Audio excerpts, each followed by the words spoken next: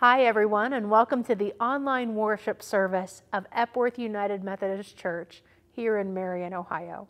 I'm Reverend Jennifer Bass, and it is great to be in worship with you all, even across the many miles.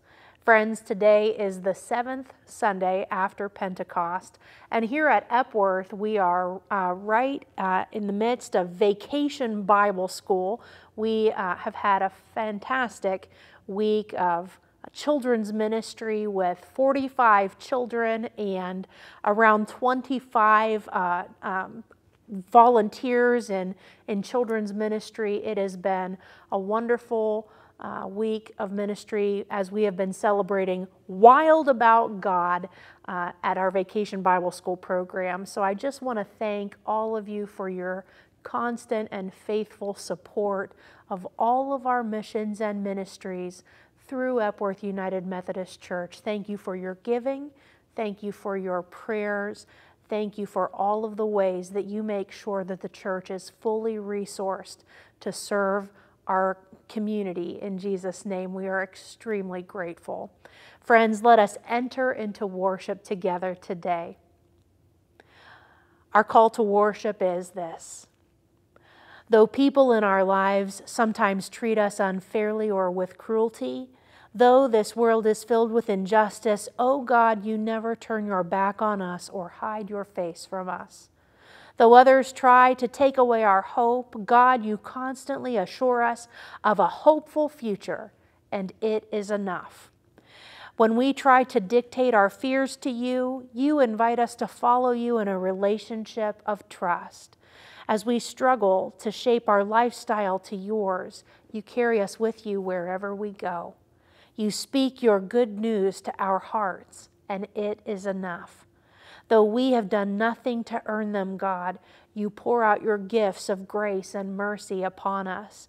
When we stumble, you set us back on our feet again to follow you into the kingdom. You speak your peace and your unfailing presence, O God, and it is enough. We declare you are the God who sees us. Thank you, Lord, for your love. Friends, our opening hymn today is my all-time favorite hymn, Praise to the Lord the Almighty. Let's lift our voices in worship to God.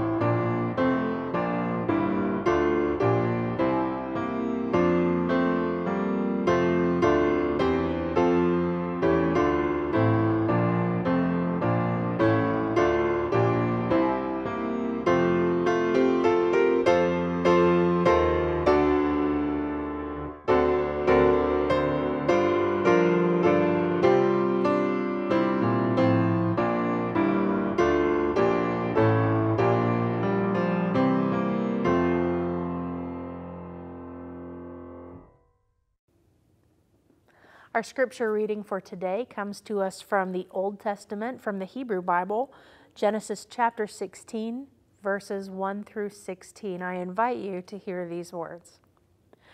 Now Sarai, Abram's wife, had not been able to bear children for him, but she had an Egyptian servant named Hagar. So Sarai said to Abram, "The Lord has prevented me from having children. Go in to my servant. Perhaps I can have children through her." And Abram agreed with Sarai's proposal. So Sarai, Abram's wife, took Hagar the Egyptian servant and gave her to Abram as a wife. This happened 10 years after Abram had settled in the land of Canaan. He went into Hagar, and she became pregnant. But when Hagar knew she was pregnant, she began to treat her mistress Sarai with contempt. Then Sarai said to Abram, "This is all your fault. I put my servant into your arms, but now that she's pregnant, she treats me with contempt.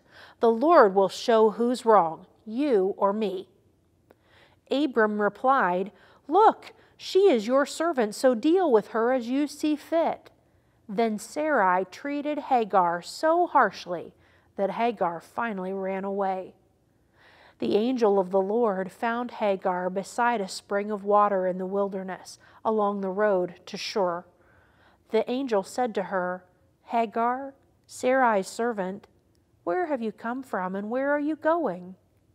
"I'm running away from my mistress Sarai," she replied. The angel of the Lord said to her, "Return to your mistress and submit to her authority." Then he added, "I will give you more descendants than you can count." And the angel also said, "You are now pregnant and will give birth to a son. You are to name him Ishmael, which means God hears, for the Lord has heard your cry of distress. This son of yours will be a wild man, as untamed as a wild donkey. He will raise his fist against everyone, and everyone will be against him. Yes, he will live in open hostility against all his relatives." Thereafter, Hagar used another name to refer to the Lord who had spoken to her. She said, "You are the God who sees me." She also said, "Have I truly seen the one who sees me?" That well was named Be'er Lahai Roi, which means well of the living one who sees me. It can still be found between Kadesh and Bered. So Hagar gave Abram a son, and Abram named him Ishmael. Abram was 86 years old when Ishmael was born. The word of God for all of God's people. Thanks be to God. Let's take a few moments together and let's pray today. Heavenly Father, as we spend a few moments in prayer to you, we are grateful for this reminder from the Scriptures that you see us. It is such a comfort and it is such a gift. God, there are many times in our lives where we wonder if anyone at all sees and notices us, if anyone's listening, if anyone cares. It is such a wonderful reminder, God, that your eyes are constantly attentive to us, that you call us by name, that you are constantly aware of the details of the things going on in our lives, and that you care very much for us. God, thank you for this story from the Scriptures. God, in the same way that you were mindful and aware of all that was going on for Hagar, we are so grateful for your care for us, and we are grateful for your care for our loved ones, for our communities, and for this world. God, we lift up to you today all of those who are in need of your healing touch. We think of those in our lives and in our neighborhoods who are in need of your healing, those who are hospitalized and undergoing medical treatment. We think of those who are grieving the loss of loved ones and going through hard times and hard situations. God, thank you for your provision and your care for us. God, we pray today for our communities. We pray for our world. Thank you for being with us in every season and in every circumstance. We pray all of these things in the name of the one who taught us to pray together by saying, Our Father, who art in heaven, hallowed be thy name. Thy kingdom come, thy will be done on earth as it is in heaven. Give us this day our daily bread, and forgive us our trespasses, as we forgive those who trespass against us. And lead us not into temptation, but deliver us from evil. For thine is the kingdom, and the power, and the glory forever. Amen. How many of you have a dog who can instantly sense the very moment when you sit down with some food? I sure do. And his name is Oliver Hardy Bass. Ollie Bass, the cutest and most obnoxious dog in the world. As most of you know by now, Jared and I are not able to have children, so what we have instead is dogs. 2 24-pound Boston Terriers to be exact. Daisy Duke Buchanan Bass and her little brother, Oliver Hardy Twist Bass. Both cute as a button, both highly food motivated. Do you think those dogs can hear the doorbell? Nope. Do you think that they can hear the guys tromping around the house spraying the lawn with fertilizer? No. But do you think they can hear the slightest crinkle of any plastic wrapper in the kitchen from all the way on the other side of the house? That's a bingo. And do you think that they will leave me and Jared alone for one moment when we're trying to have dinner at the dining room table? Not a chance. They're right there at our knees, especially Ollie, looking up at us, begging for a little scrap of food, staring up at us. If Ollie's face could communicate, he would be singing that radio song made famous by Adele. Hello, it's me. I was wondering if after these 3 minutes you would feed me. But here's the thing. I mean, we love those dogs, and as their human caretakers, we've got our eyes on them very attentively to make sure that they've got everything they need, because those little animals are entirely dependent on us, and we love them.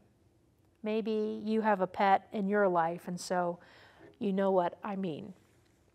You may have pets, children, a spouse, houseplants, aging parents, beloved friends that you care for, or maybe that you have cared for at some point in your life. And so maybe you know what it's like when someone or something depends upon you.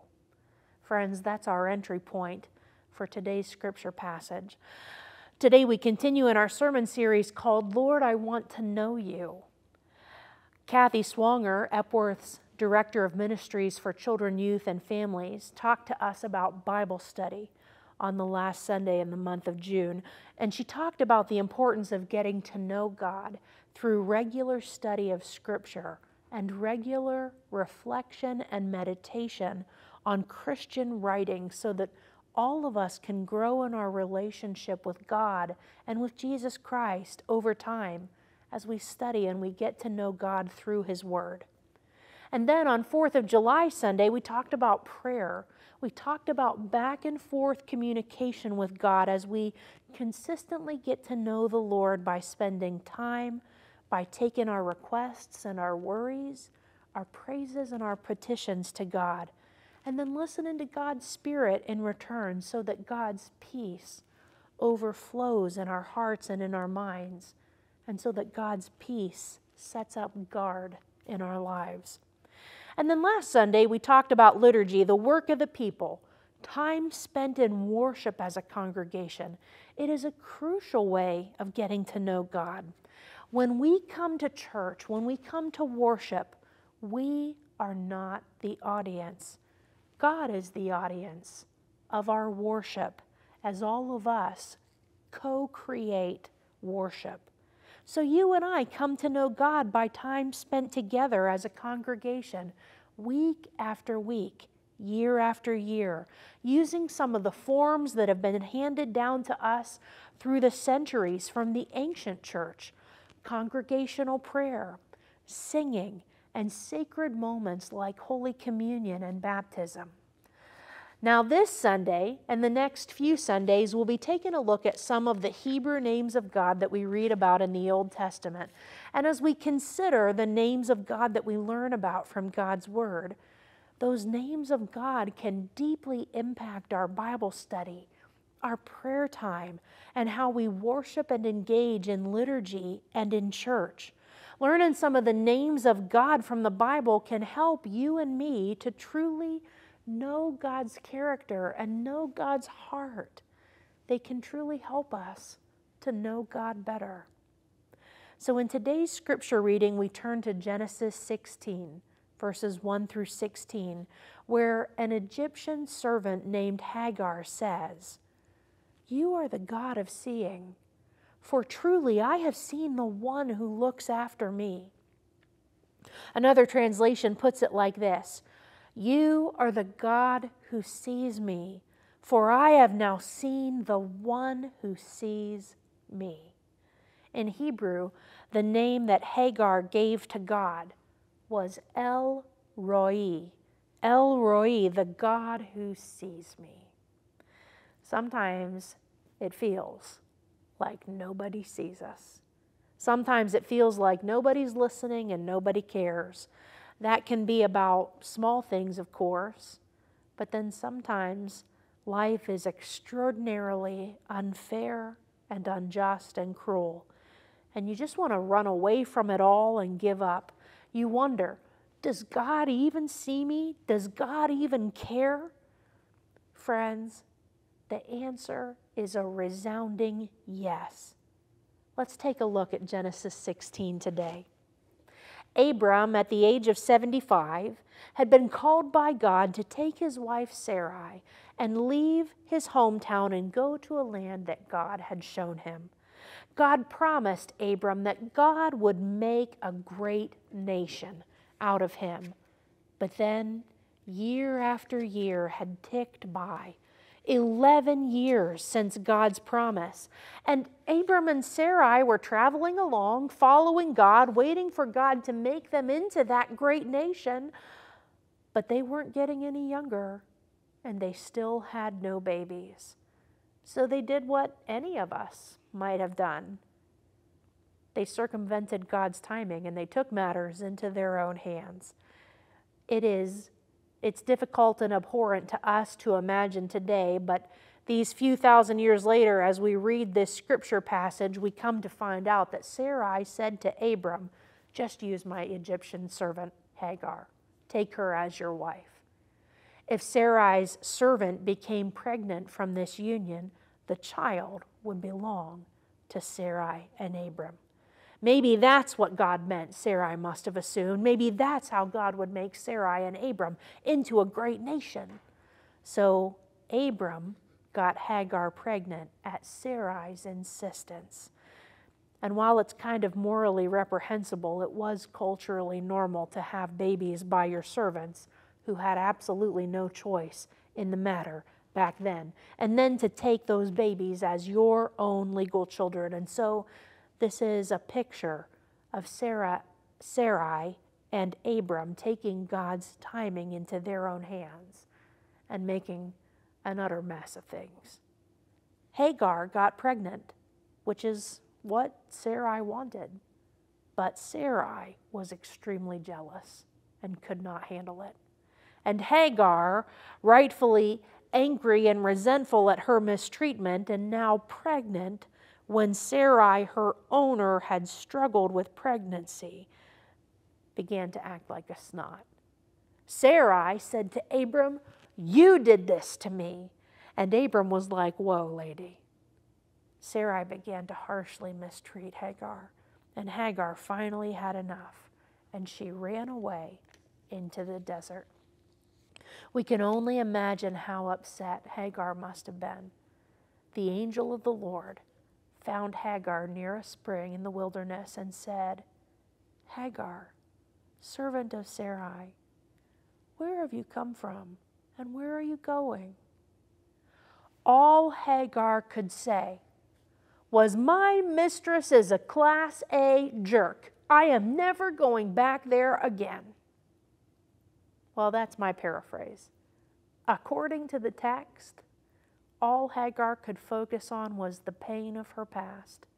She could only answer where she had come from. She had no answer at all about where she was going. The angel of the Lord gently said, go back. I've got a plan for you and for your unborn child, but it doesn't include you dying out here. There's a future ahead for both of you. You'll have a son. When he's born, give him the name Ishmael, which means God hears, because the Lord has heard your cry of distress. I will give you more descendants than you can count. Life is not over for you yet, but you have to survive. Go back to the camp. And Hagar's experience of God by the spring in the desert was so life-changing for her. God had called her, an Egyptian servant, by name, that she gave God a name in Hebrew that is only found one time in the entire Bible, right here in Genesis 16. Hagar said, you are El Roi. You are the God who sees me. I have seen the God who sees me. Isn't that awesome? An Egyptian servant woman gives God a name, and it gets recorded in the scriptures for all time. And the name she gives God is, you are the God who sees me. You wonder if God sees you? Know by his name that he does. You wonder if God can make anything out of the damage of your past? Know by his name that he can. You wonder if God can bring healing from the trauma you have experienced, even if it was completely out of your hands? Know by his name that he will. You wonder if God is working in your life and the lives of your children and grandchildren, even if they haven't been born yet? Know by his name that he is. He is the God that sees you, and he is calling you by name. Many times when someone says God sees you, we picture a God who is like Santa Claus. He sees you when you're sleeping. He knows when you're awake. He knows if you've been bad or good, so be good for goodness sake. Sometimes the thought of God watching over us brings us great hope, and sometimes it brings us great fear. We think maybe God sees us through a telescope, like he's way up in heaven and we're way down here on earth. And he surely doesn't have time to watch us every hour of the day, so every once in a while he goes to the old telescope and he checks us out. So we think, hey, if we try to do more good than bad, then by the law of averages, God will catch us feeding the poor or going to church more than he sees us acting a fool in traffic or yelling at the dog. Or we think maybe God sees us like under a microscope, constantly watching our lives closely and carefully to catch us screwing up, scrutinizing every flaw and blemish that can be found, and that as God looks at us under the microscope, he must get angrier and angrier by the minute. But is he either of those? The telescope or the microscope? Is either of those, I guess I should say, really how God sees us? What's the truth? How does God really see us? Some of you may have come to church today and you feel a lot like Hagar, resentful, wounded, angry, hurt from injustices, heartaches, traumas, or outright abuse and neglect. Maybe you understand that you've made mistakes and you live with some consequences, or maybe what's confusing and frustrating and hurtful is that You live with the consequences of other people's mistakes, like the person who was married too long to an abusive spouse, or an adult still trying to cope and recover from the effects of negligent or immature parents, or a parent with a rebellious and irresponsible teenager. What is the response of God in heaven to people who have been mistreated? Hagar's gut instinct was just to run away from everything, to try to leave it all behind her, to try to make her way through the desert wilderness. That was preferable to Hagar, to staying in her place of pain and torment. But Scripture shows us that Hagar could not outrun God. Where could she go from His presence? In the middle of a desert, by a spring in the wilderness, God met Hagar and called her by name and proved to her that He had seen all of it, that He saw her, and that He cared very deeply for every detail and circumstance of her life. He wasn't looking through a telescope from a distance of 20 billion light years. He wasn't looking through a microscope at high power magnification with eyes of harsh judgment. God saw her with eyes of love.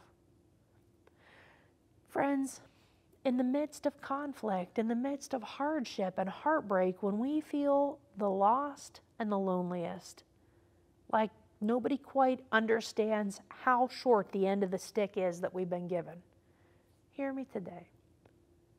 God sees. God sees every detail. God is right here. God is calling you by name. God is looking at you with eyes of love. You are not alone. El Roi, the God who sees, the God who saw Hagar in the wilderness all those many years ago, sees you. The God in heaven who created you and gives you purpose, who sits sovereign on His throne, sees you. And the God who sees you can cast a new and a bigger vision for your life, just like God did for Hagar in Genesis 16. God sees a bright future out ahead of us, whether we think we know where we're going or whether we are lost in the desert. I'll catch you up very quickly on the rest of the story. Hagar goes back to the camp and she has a child, Ishmael. 13 more years go by. Abram and Hagar's son is now an unruly teenager. And Abram and Sarai still have no babies of their own. Can you imagine the state of Sarai's emotions as year after year they celebrate Ishmael's birthday and she knows that baby, that boy, is not hers? Can you imagine Abram thinking to himself year after year, did I mishear God? Did I misunderstand? God, help me to have faith in your promises. Then Scripture tells us that one day God appears before Abram, who is now an old man, and God says, I am God Almighty. I still have a plan and a future for you, and I will give you a child by Sarai, and I will make you a great nation. I am changing both your names because your identity is cemented in me. You will be Abraham, and she will be Sarah. Those name changes add the sound of breath, as if God is breathing His breath into their very names, into their very identity. And God says, I want you to name your child Isaac, meaning one who laughs, one who rejoices. Abraham was 99 years old when this happened.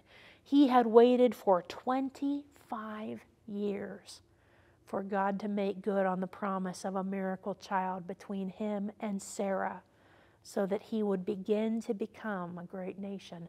25 years of waiting for God to keep God's word in God's perfect timing. But friends, listen, God does see. God is still El Roi, the God who saw Hagar and Ishmael, the God who saw Abram and Sarai, Abraham and Sarah, the God who sees you, the God who sees us. May God's holy name inform our study, our prayer, and our worship today and every day. And may God's holy name walk with you always. Amen.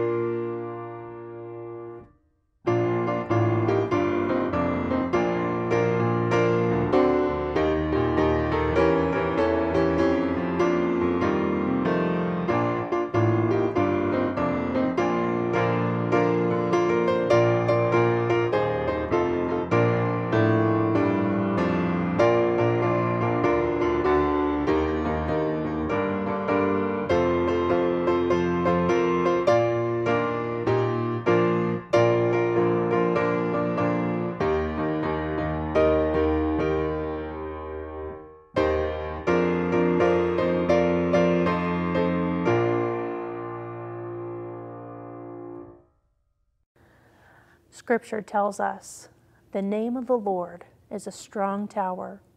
The righteous run into it, and they are saved. Scripture also tells us, some trust in horses and some trust in chariots, but we trust in the name of the Lord. May each of us trust in the strong name of our God, the one who sees us, the one who loves us.